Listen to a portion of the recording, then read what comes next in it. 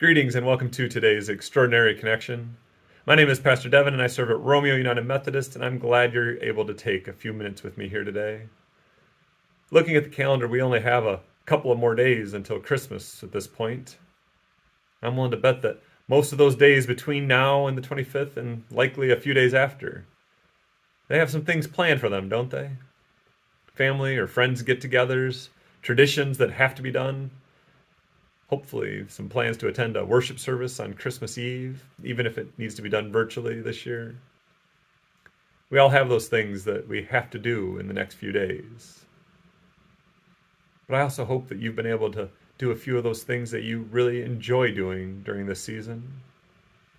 Maybe for you, it's watching a favorite movie that you have, Christmas Vacation, A Christmas Story, Home Alone, Die Hard, or maybe it's just sitting down and watching this year's marathon of Hallmark movies.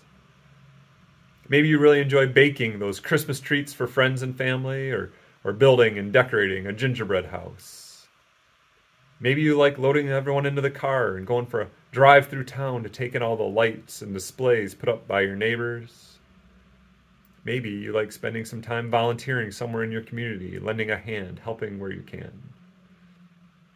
Or maybe you have an entirely different tradition of those things that I just listed, something that you look forward to doing each year.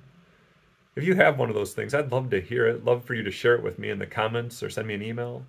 I'm always on the lookout for a new tradition to try out. But I do hope you've been able to take some time in the hustle and bustle of this holiday season to do some of those things that you enjoy. You know, all the coming and going I've been doing, all that's been happening in my house, it really made me think, it made me stop for a moment to think about that first Christmas as Jesus was born. Because really there was quite a lot going on at that time as well, wasn't there? That called census, having everyone travel to their own towns to register, there would have been a lot going on. People coming, going every which way as Joseph and Mary made their own way to Bethlehem. And even after Jesus' birth, we know that there were those visitors who came, those guests who were coming and going, all with the best intentions, of course, but still, a lot of activity, a lot going on. We even sing about that little drummer boy who showed up playing that drum, as I'm sure Mary and baby Jesus, they really just wanted and needed some rest.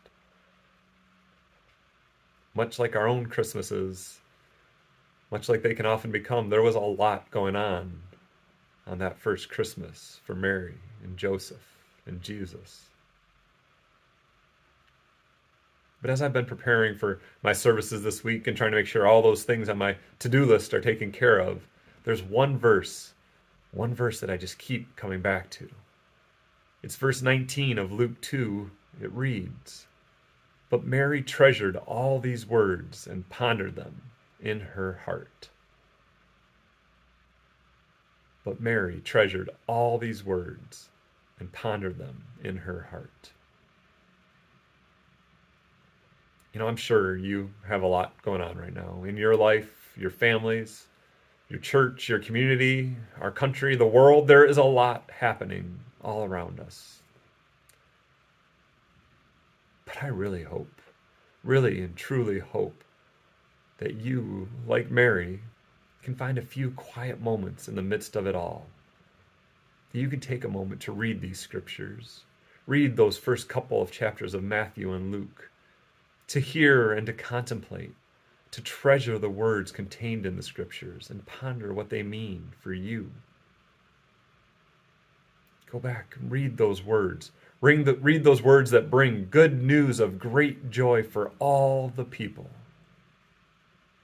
And remember that you are included in that, all the people. Christ the Lord, the Messiah, has come, and he will come again. Thanks be to God for the promises made. Thanks be to God for the promises kept. I do hope you all have a very Merry Christmas. I hope that your hearts are filled with the hope, the peace, the joy, and the love of this season. And until next time, stay safe, take care, and God bless.